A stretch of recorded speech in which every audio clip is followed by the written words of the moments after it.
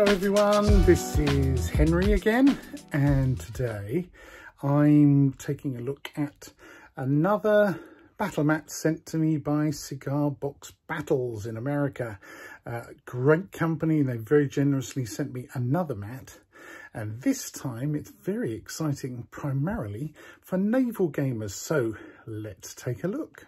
So here we are, ladies and gentlemen, and this mat from Cigar Box Battles, which at the moment on my table here is just folded to half its complete size. A little bit later I will open it up and put it on the floor so you can see it full size. But this is their Caribbean Waters battle mat, and I think it's absolutely fabulous. Now you can probably tell there's still a few creases in it from transportation, but the thing is, with this water sea mat, it doesn't really matter. They actually look like waves, don't they? I think that that water effect is actually pretty astonishing, and the slight variations in colour of the water, so you've got the greeny blue through sort of a sky blue to almost a dark turquoise colour. I think that is fabulously effective. Let's get in a bit closer so you can see, and it's just done with, well, just a few kind of flecks. Reminds me a bit of, do you remember tie-dyed clothing? Those of you that are old enough, from back in the 1960s and 70s. It's got that kind of effect, but I think that is pretty astonishing.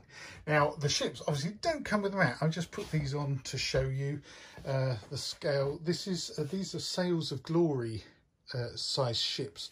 So, you know, there's my thumb. That's the size you're looking at there. But what a great mat to play a naval game on. That's fantastic. The island there, that's actually from Hexon terrain. It would normally be used as kind of impassable mountains or something like that, but I actually find them really useful to play the part of islands in a naval game.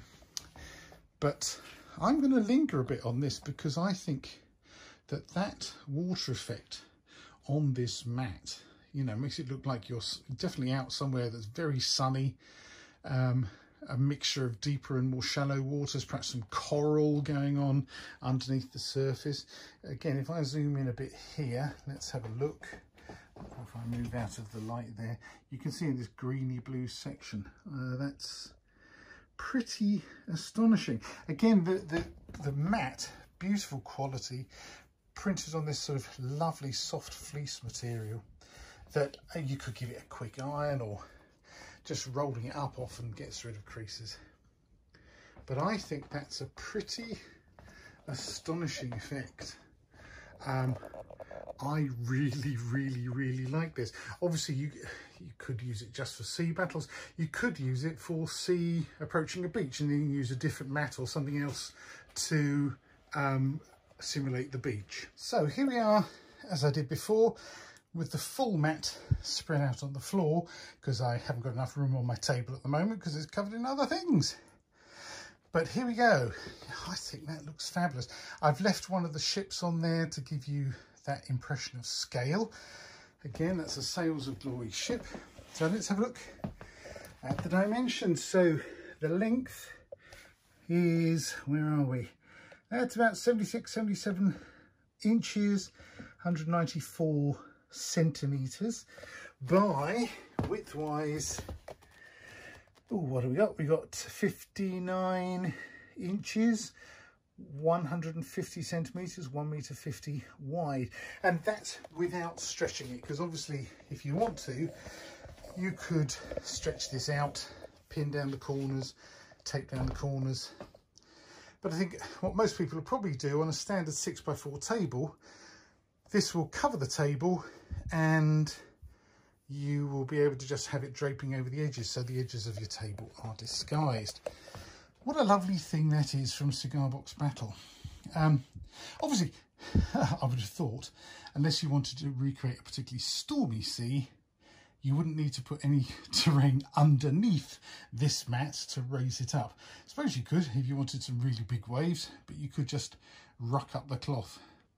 So there you are. So that's the Caribbean Waters mat from Cigar Box Battles. And I'll put the details of the prices. I think it's about $75 plus taxes, postage to wherever you happen to be. But again, huge thanks to Cigar Box Battles for sending that to me. I think it's absolutely lovely. See you again soon.